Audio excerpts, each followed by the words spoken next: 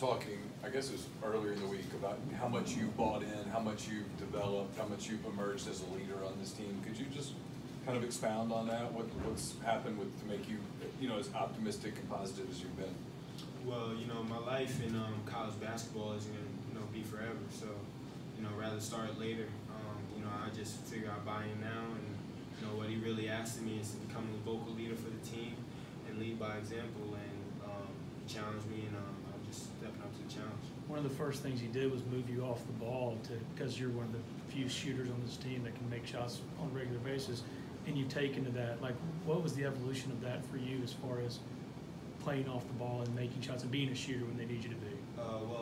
If you watch the continuity and the flow of Kermit's offense, I'm off the ball, but a lot of the times I'm also on the ball making a lot of decisions. So it's really a bunch of combo guards on the floor.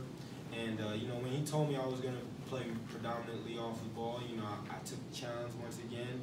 And, he's been coaching for almost more than twice my age, so he knows better than I do. And, I take his word for it, and I just go out there and work hard. Looks like the lights kind of come on for Blake in the last two games this week. What have you seen in his development?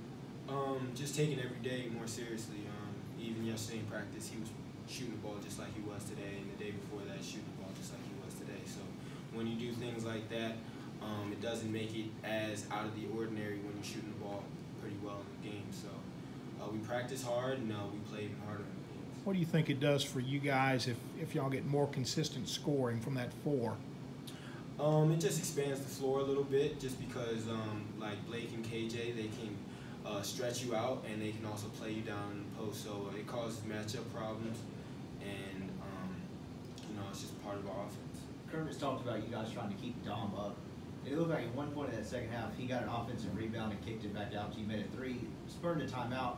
It looked like you went over there pretty quickly and kind of said something to him. Is that something y'all consciously do to try to, I guess, keep him positive and keep him going? Well, of course, whenever anybody on the team makes a play, we're always, giving him encouragement. But especially Dom, me and him have a pretty special relationship. Just, he big man and a point guard. He makes a play for me. I'm just gonna go and thank him. I make a play for him. He does the same for me.